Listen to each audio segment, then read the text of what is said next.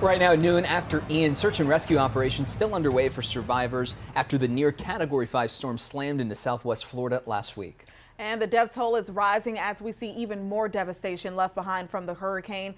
Here's the latest information on Ian. At least 85 confirmed dead across several states.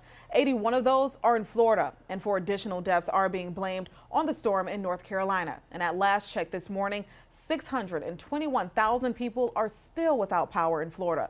The Gulf Coast is also expecting a visit from President Biden on Wednesday, when he's expected to meet with first responders and storm survivors. We have team coverage for you at noon with several crews in southwest Florida covering the aftermath.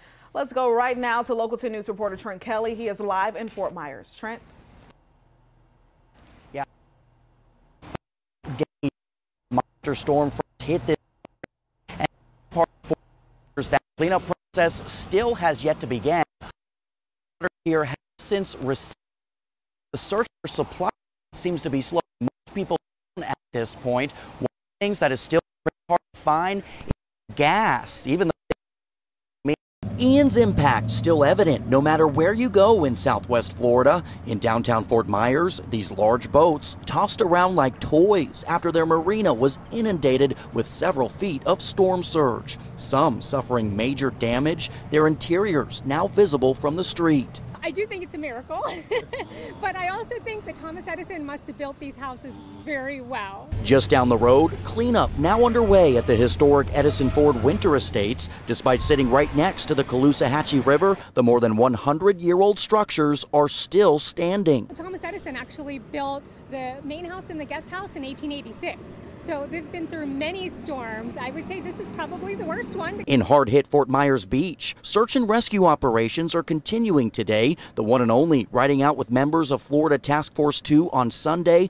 comprised mainly of first responders from Miami. Whether we're talking about search and rescue or recovery, that doesn't slow us down. We're going to continue to work as hard as possible to get everybody, to make sure that everybody's accounted for. The force of that storm surge so great here on Fort Myers Beach, it not only washed out several structures, but it also washed out part of the road, creating a huge hole that is now collecting water and debris.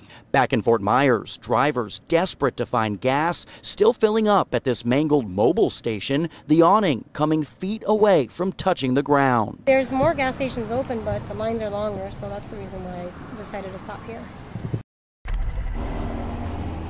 Yeah, and as we were saying earlier, the search for supplies still remains a problem here throughout the Fort Myers area. Aside from gas, which we just talked about, power also remains a problem out here. While some areas and some neighborhoods have since had their power restored, many parts of this region still remain in the dark. In fact, according to FP&L, we're told about 400,000 customers throughout the state are still without power. Crews still working around the clock to try and get that power restored as soon as possible.